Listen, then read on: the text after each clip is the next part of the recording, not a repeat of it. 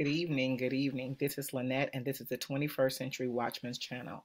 And it's about time. It's about time is a 1 year chronological Bible study where we go through the books of the Bible in time order. And we're now in the book of Ezekiel, and we're in chapter 16 through 17, or 16 and 17. Let's get started, shall we? Again, the word of the Lord came to me, saying, Son of man. Remember, Son of man is not the same as Son of Man when it's referred to Jesus, which means ruler of mankind. Son of man in this instance means dust, just regular earthling, just regular human. Son of man, make Jerusalem understand the heinous and vile nature of her repulsive idolatrous acts, and say, Thus says the Lord God to Jerusalem, all of Israel, your spiritual origin and your birth are from the land of the Canaanite. This is what you're spiritual. That means you got all your stuff, all your ways from the Canaanites. You don't know how to act. You've been watching their ways. That's where your spiritual origin seems to come from. This is them right here worshiping the golden calf and having that up there. That's what that means. And it says your spiritual father was an Amorite and your spiritual mother a Hittite. All the people that were around them, that's who their spiritual people were. It wasn't necessarily their natural, but their spiritual father was that. And as for your birth, on the day you were born, your navel cord was not cut, nor were you washed with water for cleansing, nor were you rubbed with salt or even wrapped in cloths. No eye looked with pity on you to do any of these things to you, to have compassion on you. But you were thrown out in the open field, for you were loathed on the day that you were born. You were never a loved group of people. And here I am loving on you. You were born into slavery. I looked at you and nobody else did. I looked at you is what the Lord's saying. How many of you feel like you were not worthy of the Lord's looking upon you and seeing that love, and that you came from a very low place and nobody ever paid any attention and nobody ever cared for you? That's my story. I don't know about some or you, but for me, that's my story. When I passed by you and saw you squirming in your newborn blood, I said to you, while you were there in your blood, live. Yes, I said to you, while you were there in your blood, live. I made you, Israel, multiply like plants which grow in the field. And you grew up and became tall, and you reached the age for wearing fine jewelry. Your breasts were formed and your hair had grown, yet you were naked and bare. You still had nothing going for yourself. Then I passed by you again and looked on you. Behold, you were maturing, and at that time for love. And I spread my skirt over you and covered your nakedness. If you remember back in the day with Ruth and Boaz, he after she laid at his feet while he was asleep, he put his cover over her. That lets her know that she was under his protection. She was his to protect at this particular point. That's what that means. So he put his skirt over to cover her nakedness to let know that she was under his protection. So here we're saying, or he's put his skirt over her. And so I'm saying to you, in this instance, God put his skirt over Israel to cover their nakedness, to let them know that they belong to him and that they'll be protected by him. The same thing with us. Jesus put his skirt over us, and we're covering our nakedness, our things that should not be out for everybody else to see. We are his bride. The same thing the way Ruth became Boaz's bride, the same way that Israel is the bride of Jehovah God, Creator God. Yes, I swore on an oath to you and entered into a covenant with you, says the Lord God, and you became mine. Clear. God does not place very possessive of what's his, and we should be as possessive too. He is our God. We shouldn't be adulterous, is what he's saying. He says, then I washed you with water. Yes, I thoroughly washed away from you the clinging blood and anointed you with oil. He did. He did. That the 23rd Psalms. He said he anointed our heads with oil. He said that. It's right there in the 23rd Psalms. I also clothed you with embroidered cloth and put sandals of porpoise skin on your feet, dressed you up And I wrapped you with fine linen and covered you with silk. When we were poor and we needed somebody and we didn't have anything, we were all clinging to the Lord. He's saying, this is what happened. I adorned you with ornaments, and I put bracelets on your wrist and a necklace around your neck. I also put a ring in your nostril and earrings in your ears and a beautiful crown on your head. Thus you were adorned with gold and silver, and your dress was made of fine linen and silk and embroidered cloth. You ate fine flour and honey and oil. So you were extremely beautiful, and you advanced and prospered into royalty. Then your fame went out among the nations on account of your beauty, for it was perfect because of my majesty and splendor, which I bestowed on you, says the Lord God. So because I was your husband, I gave you all these things. Here's Israel at its finest. This is when Solomon was the man, and it was the superpower, and it was running things, and it was all this opulence, all this gold, all the lions going along the his throne and where he was in that room, and all these pillars, the opulence of this era. And he's letting them know, you were great, and your fame went out among the nations. And just the same way with us now, Christianity was the thing, and it was the fastest growing religion, and it was doing so well here in America. And now we're on the decline, just like these people are here in the Bible. These are my thoughts. But you trusted in and relied on your beauty and prostituted yourself in idolatry and its debauched rituals. Because of your fame, and you poured out your immoralities on every willing passerby, and your beauty was his, as you worshiped the idols of the Gentile nations. They did not stay true to their Lord. The same thing with us. When we're get to where we're going, we're praying. I have people I know that once they get where they're going, or that when they've gotten where they're going, they prayed all the way, please pray for me to reach this goal. And as soon as they get there and they get to hobnob with the rich and famous, they forget about how they got there. The prayers and who was prayed to, and all the fasting that they did, and all the church time they spent, and the ministry going to, and whatever else, all the meetings, making sure we made those meetings. But as soon as we arrive, then we forgot all about it, and we're making all the vacations, and we secured the bag now. We don't really need God. And we start doing other things, and our stuff becomes our God. Our vacations, our comforts, our connections become our God. Network meetings become our services instead of us, our worship services. Instead of we're networking instead of worshiping. We can't. They're not interchangeable. We can't do that. All right. You took some of your clothes and made for yourself decorated high places and shrines of various colors, and prostituted yourself on them. Things which you should never have come about and taken place. This never should have happened. He had done so much, and he has done so much for us. We shouldn't be taking what he's done and what he's given and wearing it for the benefit of others, meaning the gifts he's given us shouldn't be used to be prostituted to other entities. God's giving you special gifts, and although the Bible tells you your gifts will make room for you, the gifts are his first. We have to remember that he's done all this stuff for us to be a blessing to other people.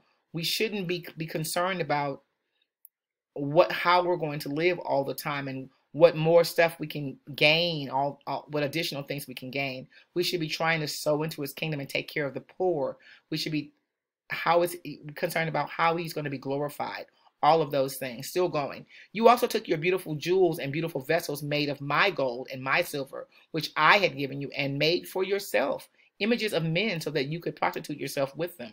How unfortunate. Bust and an image of so and so. I made this picture of whoever this famous person is, so that you could worship and look at these monuments, and nothing to the glory of God. We want all these monuments of men, and this bust of so and so, and this sculpture of so and nothing to the glory of God.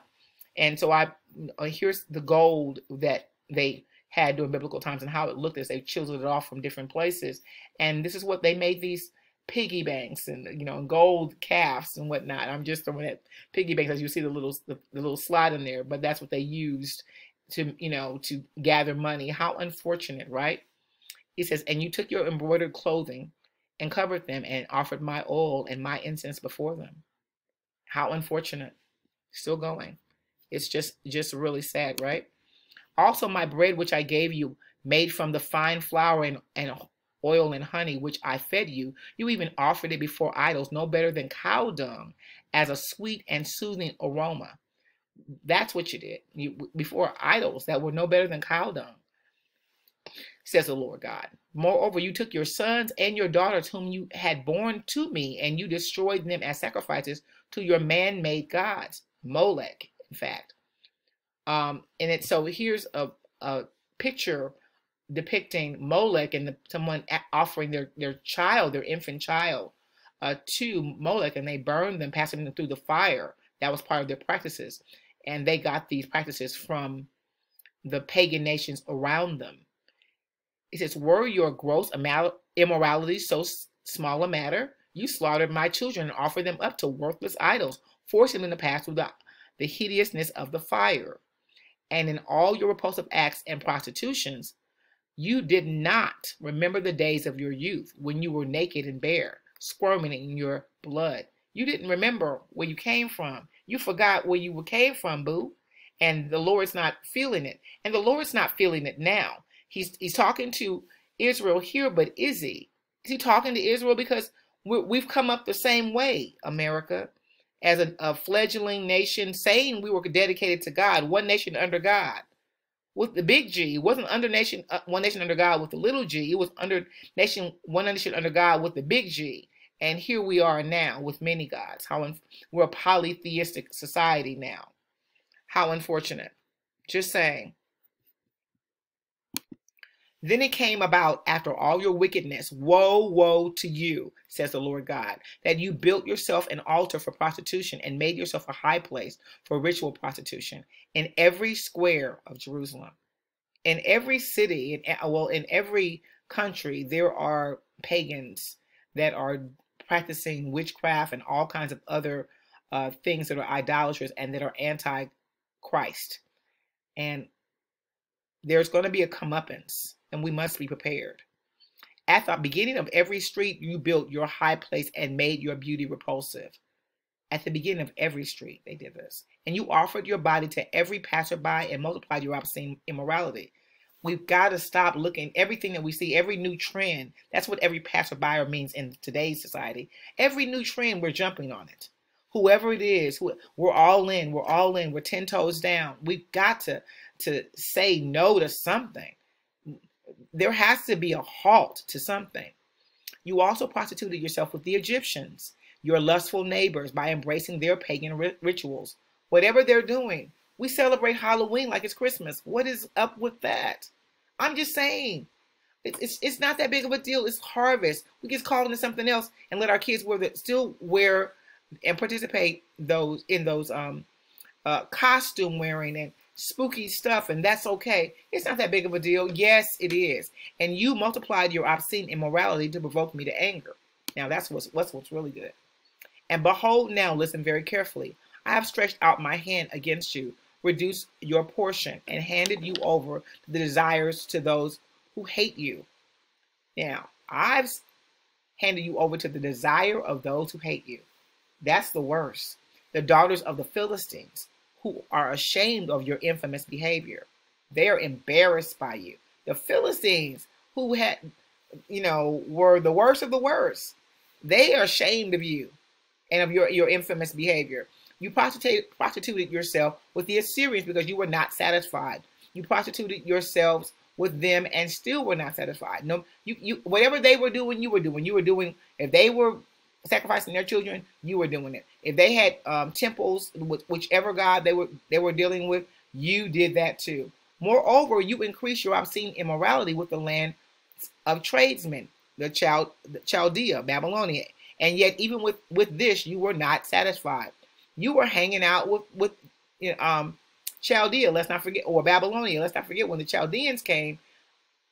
Hezekiah showed them all he had, and they were so excited about getting gifts from them, and they inquired of him. The Assyrians inquired of him. He showed them all they had, and all he had, and they came and took over, in the next go round after Hezekiah died and took over his son's throne. Or dethroned his son. This is what happens. We're so excited about being friends with the enemy, being friends with those in the world, that we forget that they are of the world, and that we're not supposed to be like them. I'm just saying, who we're supposed to be loyal to. How weakened by longing and lust is your heart, says the Lord God, while you do all these things, the actions of a bold and brazen prostitute. All right? That's what we look at. This. We're weakening ourselves by longing and lusting after something that we should not be longing and lusting. That we shouldn't be looking at them and saying, oh, they got such great stuff. We should not be looking like that. When you built your shrine altar for prostitution at the beginning of every street and made your high place in every public square, you are not like a prostitute because you refused payment. So you didn't even get paid for it. You was just doing some stuff. You just wanted to be down. So you were the one out here and you're giving it away for free. My God, who does that? That's not even a prostitute. What's the word? Need I say hoe or whore? I'm just trying to call it what it is. Hoe? My God. Your adulterous wife who becomes and receives strangers instead of her husband. That's what he says. You adulterous wife. That's what we are. That's what he considers us if we're not loyal to him and we are still having other gods. If our comfort is our God, if our me time is our God, if our car is our God, if our vacationing time is our God, if our friends, if our fitness regimen is our God, we can't make time for him. Those are our God. If our children, if our man, if our woman, whatever it is more important than spending time with God, then we're adulterous wives. Men give gifts to all prostitutes, but you give your gifts to all your lovers. You're the one giving the gifts out. You're not even a prostitute. Again, you're a hoe. Bribing the pagan nations to come to you as allies from every direction for your obscene immoralities. We're giving them gifts to come do things to us. We're excited about showing them all our stuff and trading with them. We want to be amongst the elite. We want to show everybody when we were the ones everybody wanted to be like, and we don't know how to act and deal with our being different.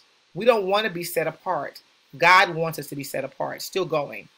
And you are different from other unfaithful women in your promiscuity, in that no one follows you to lure you into prostitution, and because you give more money and no money is given to you. You don't want giving the money out and none's given to you. So we're the trick. We're not even tricking. We're the trick. We're the giving out the money. That's what the trick is. The prostitute usually gets money from her trick. We're giving out the money, so we're getting tricked. How crazy is that? In this way, you are different. Therefore, O prostitute Israel, hear the word of the Lord. Thus says the Lord God, because your lewdness was poured out and your nakedness uncovered through your obscene immoralities with your lovers and with all your repulsive idols, and because of the blood of your sons that you gave to them. Therefore, listen, I will gather all your lovers, your pagan allies, with whom you took pleasure, and all those whom you love with all those whom you hated. And I will even gather them against you from every direction, and will expose your nakedness to them, that they may see all your nakedness, making you, Israel, an object of loathing and of mockery, a spectacle among the nations. Have you noticed how the world powers are rallying against America at this particular point? We see this whole BRICS thing. They're rallying against the dollar. Does this not make you think that this is a something that's synonymous to us too at this particular time? I'm sure all the nations went through, all the powers went through the same thing, and all of us have been brought down. We all start off good, and then we were brought down. But in this time, this seems very much like us, and I'm just encouraged by this scripture in the way that so that much we should be repenting. That's what's causing me to repent. That I see us in this, not just them, I see us. I've sinned also and fallen short. I hope you see yourself a little bit as well. It says, and I, the Lord God, will judge you like women who commit adultery or shed blood or are judged. And I will bring on you the blood of wrath and jealousy. Because he's our God and we're his bride or his wife.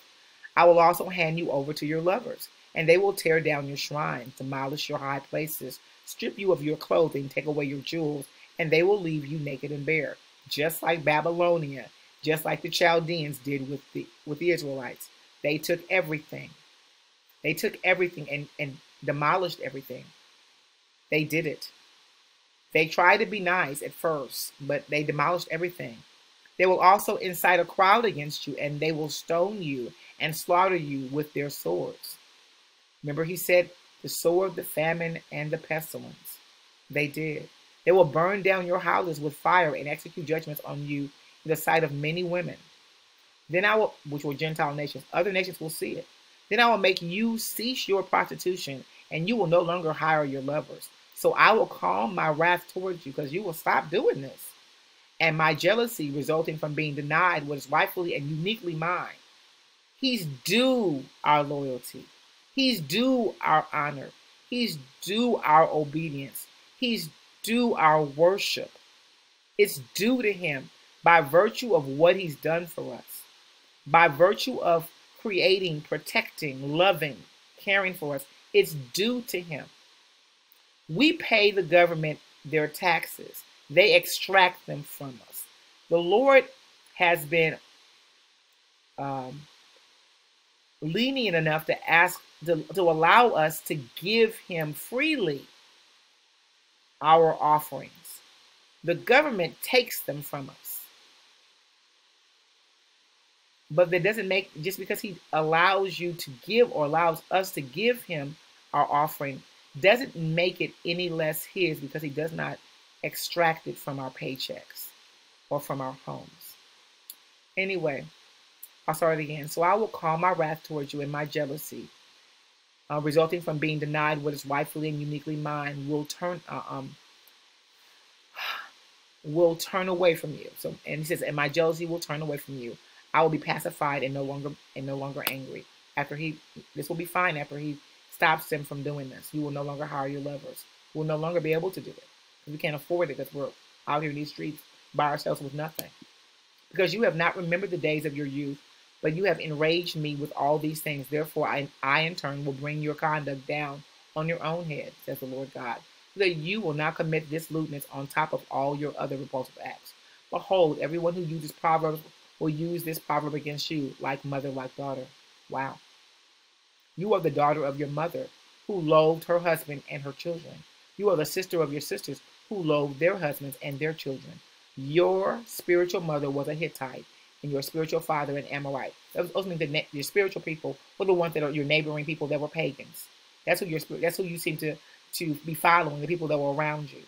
These are your spiritual people. These are your leaders. Now your older sister is Samaria. She is with her daughters, outlying cities, who live north of you. And your younger sister is Sodom. She with her daughters, who live south of you. Yet you have not merely walked in their ways or behaved in accordance with their pagan practices, but as if that were too little, you soon acted more corruptly in all your ways than they. As I live, says the Lord God, Sodom, your sister, and her daughters have not done as you and your daughters have done.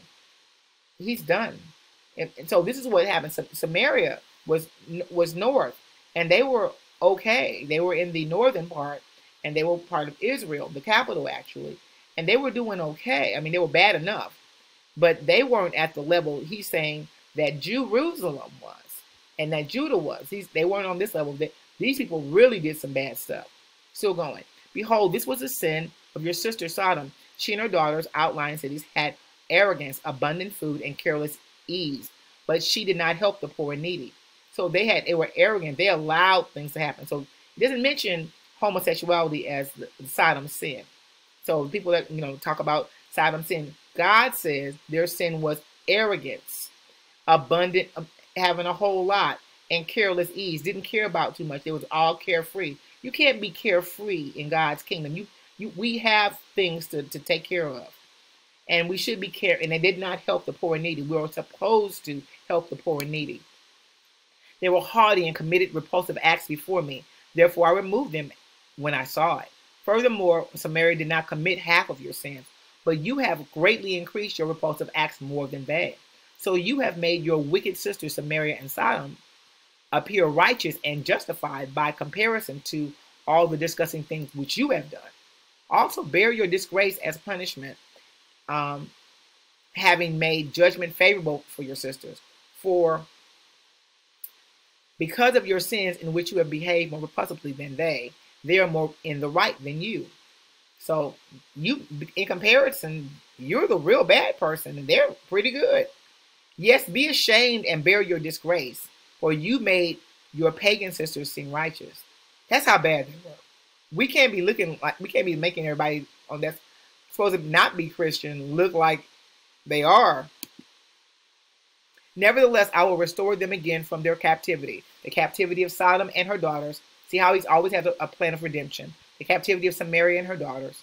And along with them, I will restore you from your own captivity in the day of the Lord God, so that you, Judah, will bear your humiliation and disgrace and be thoroughly ashamed for all the wickedness. It means real repentance. Will be a real true repentance. Not just because I'm sorry, but I'm sorry. I'm really sorry. I'm not just, I'm sorry. No, it's not. It's a I'm a sorry, and I'm never going to do it again. I'm never going to do that again. I might do something, but I ain't going to never do that. That's what this is. Your sister Sodom and her daughters and Samaria and her daughters will return to their former state, and you and your daughters will return to your former state. For the name of your sister Sodom was not mentioned by you except as a byword. All right, a byword. That's a notorious word. Like, oh, you know how Sodom, like it's a bad thing. In the day of your pride, when David ruled, you thought you were better than them. Before your own wickedness was uncovered, so you was talking bad about them until you got exposed. The same thing about these nations that America talks about that need to be all democratic and have democracy as their form of government. Yet they still oppress people of color and poor people, and they don't help everybody's not treated the same. That's the same thing. Your own wickedness is uncovered. That's the kind of thing that they're talking about. Now you become an object of reproach and a byword for the daughters of Aram and of Edom and all who are around her, and for the daughters of the Philistines, those surrounding you who despise you. The people around you despise you. The people around the world despise us too. America and other nations. Nobody's looked upon favorably by everybody, and our neighbors look at us always a little bit with a side eye. You have borne the penalty of your lewdness and your repulsive acts, says the Lord. Yes, thus says the Lord, I will also deal with you as you have done. Yet you who have despised the oath by breaking the covenant. He made a covenant with them, and they need to remember it. And it says, nevertheless, I will remember with compassion my covenant with you in the days of your youth. And I will establish an everlasting covenant with you. Then you will remember your ways and be ashamed when you receive your sisters, both your older and your younger. I will give, so who was the older? Samaria, and who was the younger? That was Sodom. I will give them to you as daughters, but not because of your covenant with me. And I will establish my covenant with you, and you will know without any doubt that I am the Lord, so that you may remember in detail and be ashamed and never open your mouth again because of your humiliation. When I have forgiven you for all that you have done, says the Lord God. After this punishment, it's not going to never have to happen again. Ezekiel 17 now. Now the word of the Lord came to me saying, Son of man, ask a riddle and tell a parable. So he's still trying to give them parables so they can see. House of the Lord, to the house of Israel, saying, Thus says the Lord God, a great eagle, Nebuchadnezzar, with great wings, long pinions, and a rich plumage of many colors, came to Lebanon and took away the top of the cedar. So the top was Judah. He broke off the topmost of its young twigs, which was Jehoiakim, and carried it to a land of traders. Remember, he was part of the first. Jehoiakim went with during the first siege, and he set it in a city of merchants. He also took some of the seed of the land and planted it in a fertile soil and fruitful field. So he left Zedekiah here. He left Zedekiah here, which was his uncle, right? He placed it beside abundant water and set it like a willow tree. Then it sprouted and grew and became a low spreading vine whose branches turned in submission toward him, but its roots remained under it. So it became a vine and yielded shoots and sent out branches, right? It grew. There was also another great eagle with great wings and many feathers, and that's probably Egypt. And behold, this vine Zedekiah bent its roots toward him. Remember, because he was looking for Egypt to help him out of this situation. He didn't want to be with Nebuchadnezzar. He decided to rebel and sent out his branches toward him away from the beds where it was planted to him to water.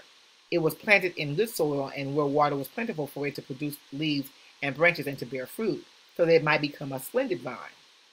Thus says the Lord God, ask, will it thrive? Will he not uproot it and strip off its fruit so that all its sprouting leaves will wither? See, he was already warned to make sure that, they understood that Nebuchadnezzar was going to take them into captivity and to submit to that. That was just the way of it. But he was rebelling like he could do something against it or to stop it, actually. It says, it will not take a strong arm for many people to uproot it. Though it is planted, will it thrive and grow? Will it not completely wither when the east wind touches it? The east wind is Nebuchadnezzar. It will wither in the beds where it grew. So it's going to die. You're going to kill off more than you were supposed to. You were supposed to thrive. Your land was supposed to stay the way it was. You were supposed to go into captivity and do what you were told. But your arrogance and your breaking of an oath has brought us here. Moreover, the word of the Lord came to me, saying, say now to the rebellious house, that means Zedekiah's house, do you not know what these things mean? Tell them, hear this. The king of Babylon came to Jerusalem and took its king, Jehoiakim, and its princes, and brought them with him to Babylon. By the way, Daniel was part of the group, the first siege that went with Jehoiakim when he came and got him. We went through a second siege, and that's where Ezekiel has gone into captivity. And then there has to be a third one. And that's where we are here. Still moving on. He took a member of the royal family, the king's uncle Zedekiah, there you go, and made a covenant with him, putting him under oath. So there was a covenant made. God doesn't play about the covenants. He also took the important leaders of the land so that the kingdom would be in subjection, unable to restore itself and rise again, but that by keeping his covenant, it might continue. The kingdom could stay. It could stand. It would not be desolate. It would not be an abomination. It would not be a horror as with the way it looked, but he's made it such.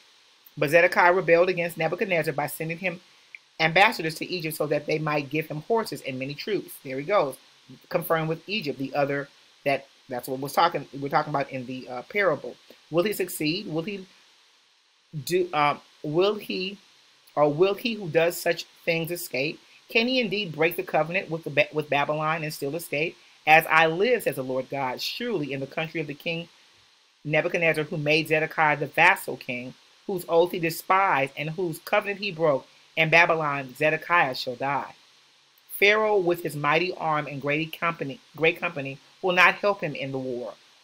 That's the Pharaoh of Egypt.